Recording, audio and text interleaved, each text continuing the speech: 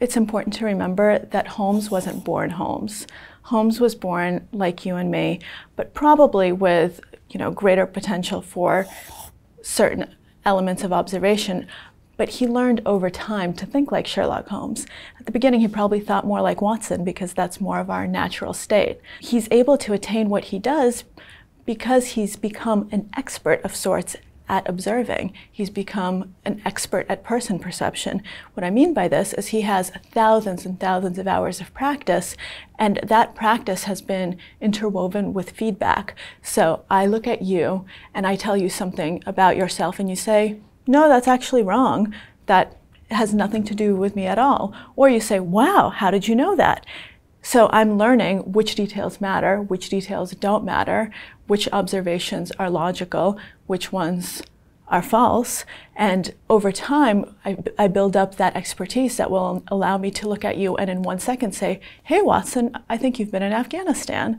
And it seems like it's completely just out of the blue. Oh my God, how did he know that?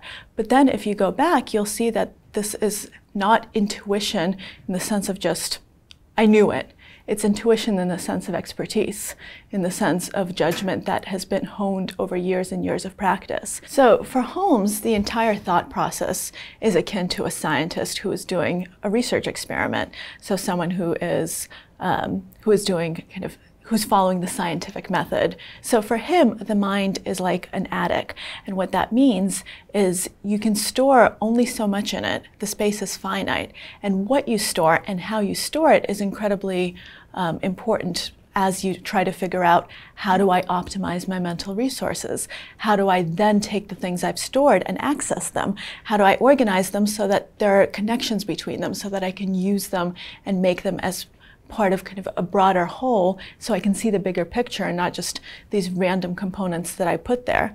So what a researcher would do at the beginning of an experiment is to say, what is my question? And that's exactly what Holmes does. He says, what is my goal? What do I want to accomplish? Before he ever opens a case, before he ever meets a client, he already wants to know, what is it that I want to get from this meeting? And so he comes into the meeting with a prepared mindset. His attic has already been primed, so to speak, to take in certain inputs and to not allow other inputs in. This is important because attention is incredibly finite.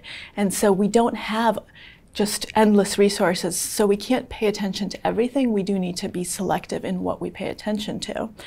Now, the scientist, after setting this hypothesis, would say, okay, how would I go about testing it? That's once again exactly what Sherlock Holmes does. After he sets his goals, he goes about observing and collecting data and asking, okay, how do I answer this question? And what is it about this conversation, about this person, about this situation, whatever it happens to be, that will enable me to gather the data that I will then be able to use to see whether my hypothesis holds up. And then he does this thing that every great scientist does, and I think mediocre scientists probably do not, which is take a step back and learn to look at the data, recombine it, look at different possibilities, be imaginative with that data to see, is there anything that I didn't think of beforehand?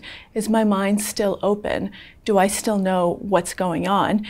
Does this data somehow make me think of new ideas, think of new approaches, think of things that I hadn't thought of in the past? And so he has this incredible space for imagination, and I think that that is an essential part of the scientific method as well. Scientists from Feynman to Einstein have really valued the importance of imagination and have spoken a lot about it. So the reason I'm stressing this is because people tend to forget it when they think about the scientific method.